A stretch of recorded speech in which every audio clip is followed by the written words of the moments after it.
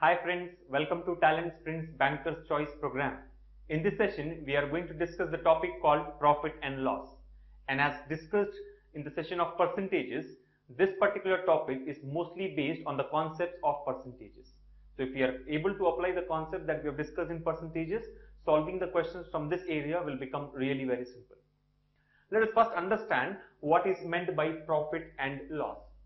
In any business transaction, whenever an article is sold, the seller either makes a profit or he makes a loss. Let us first understand how does this happen. For example, let's say there are two persons A and B. That is like A is the shopkeeper and B is the customer. So we can say that A has sold an article to B or B buys an article from A.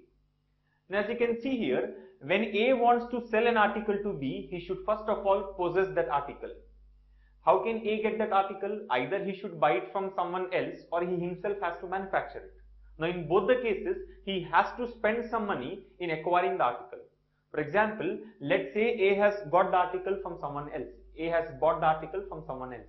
So he has to pay some amount to the other person. Or if he himself manufactures it, he has to spend some money in the manufacturing process. So this amount which A spends in acquiring the article is called as the cost price of the article. So in simple terms, we can say that cost price is nothing but the price at which you buy the article. So we can say that cost price CP is equal to the price at which the article is bought.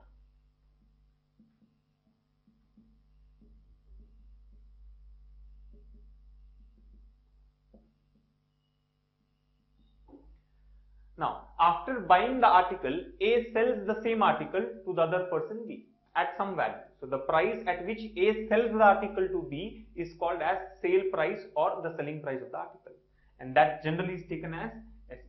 So we can say that selling price is nothing but the price at which the article is sold. So cost price is the price at which the article is bought and selling price is the price at which the article is sold. So here A has got two different values. One is the cost price of A, let us take it as CA, and the other one is selling price of A, that is equal to SA. Now depending on which is higher, is the cost price higher or the selling price higher, we can find out is it a profit or loss. For example, let's say that the selling price of the article is higher than the cost price. So in that case, you can understand that A has bought the article at some value and he has sold it at a higher value. So the difference of these two values is the gain which is made by A, which is called as profit. And in case if the cost price is higher than the selling price, in that case the person A here makes a loss. Why? Because he has bought an article at some value and sold it at a lesser value. So the difference here is the loss made by A.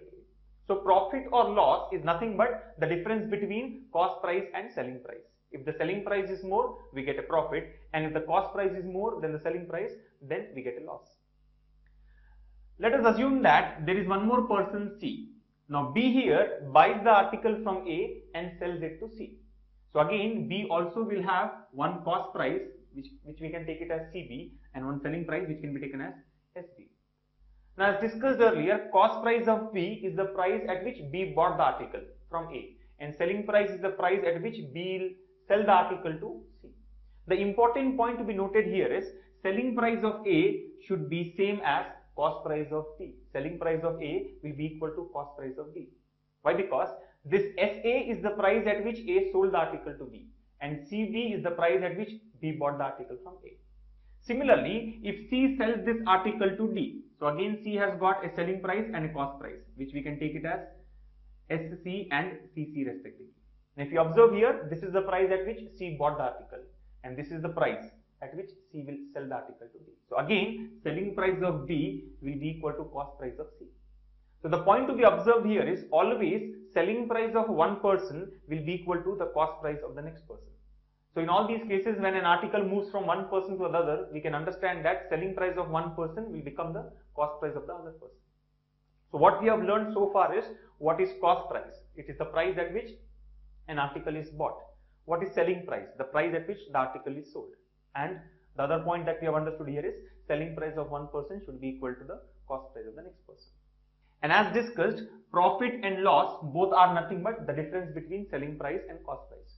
So profit is obtained when selling price is more than cost price. So profit P can be taken as S minus C, where S is nothing but the selling price and C is the cost price. So from now onwards, whenever we use the term S, it means it is selling price, and the term C indicates the cost price. So profit is equal to S minus C, the difference of selling price and cost price. And the loss L can be taken as C minus S. Here C is the cost price and S is the selling price. So as you can see here, the profit P is taken as S minus C because selling price is more than cost price. And the loss L is taken as C minus S because cost price is more than the selling price. But in general, we can say that profit and loss is nothing but the difference between the cost price and the selling price. So for example, let's say that cost price of a pen is 8 rupees and the selling price of the same pen is 12 rupees. So we can say that the profit made, that is S minus C, will be equal to 12 minus 8, that is 4 rupees. Similarly, if the cost price of an article is 25 rupees and the selling price, let's say, is 18 rupees, then in this case, we can understand that since the selling price is less than the cost price, it is going to be a loss. So the loss L can be calculated as C minus S, which is equal to 25 minus 18, that is 7 rupees. So this is how the very simple calculation of profit and loss in terms of rupees can be done as S minus C or C minus S respectively. After learning about how to find out profit or loss in terms of rupees, let us now understand how to calculate profit and loss in terms of percentages. As discussed earlier, it is customary that we always calculate profit or loss in terms of percentages so that the comparison becomes simple. For example, if I say that there are two businessmen, businessman A and businessman B. Now, when we say that A has made a profit of 10 rupees and B has made a profit of 100 rupees, we simply cannot compare their profit in terms of rupees. It is important that we convert these profits in terms of percentages, and only then a proper comparison can be done. It would be wrong if we simply come to a conclusion that B is making more profit when compared to A. Why? Because profit which has been obtained is always on the investment made. So we always need to consider the investment before we compare the profits of two persons. For example, let's say that A has bought an article for 10 rupees. His cost price is 10 rupees and he has sold the article for 20 rupees. So we can understand that how businessman A has made a profit of 10 rupees. Cost price is 10 and selling price is 20. So profit would be 10 rupees. And B, who has made a profit of 100 rupees, for him the case may be that he has bought an article for 4,000 rupees and he has sold it for 4,100 rupees. So that's how he makes a profit of 100 rupees. Now if we try to compare the profits here, the profit made by A, 10 rupees, is on the investment of 10 rupees. That is nothing but the cost price. A has spent 10 rupees to obtain a profit of 10 rupees, whereas B has spent 4,000 rupees to obtain a profit of 100 rupees. So if we try to compare their profits in terms of their investments, we come to a conclusion that A actually is making more profit when compared to B. So that is the reason we always calculate profit or loss in terms of percentages, so that the comparison becomes simple. So let us see what are the formulae to be used to find out profit and loss in terms of percentages. As discussed earlier, profit is nothing but S minus C, that is selling price minus cost price, and loss is equal to C minus S. Now, profit percentage can be taken as profit by cost price into 100. And since we know that profit is equal to S minus C, we can say that the profit percentage is S minus C by C into 100.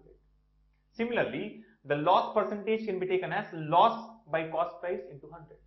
And since we know that loss is equal to C minus S, the answer here will be C minus S by C into 100. So simply remember that profit percentage is S minus C by C into 100 and loss percentage is C minus S by C into 100, or nothing but profit by cost price into 100 and loss by cost price into 100 respectively. Now the important point to be observed here is we are calculating both profit percentage and loss percentage on the base of cost price with respect to cost price. If you look at this, profit percentage is profit upon cost price into 100 and loss percentage is loss upon cost price into 100. So very clearly the profit and loss when calculated in terms of percentage, it is with respect to cost price. So remember that cost price should always be taken as the base value whenever we are solving questions from profit and loss. And here when we say that cost price is base value, it means nothing but cost price should always be taken as 100%. So in any question that we solve, always we can start with cost price as 100% and accordingly we can find out profit and loss or selling price. Let us first see an application of these two formulae. Let's say that the cost price of an article is 400 rupees and the selling price is 500 rupees.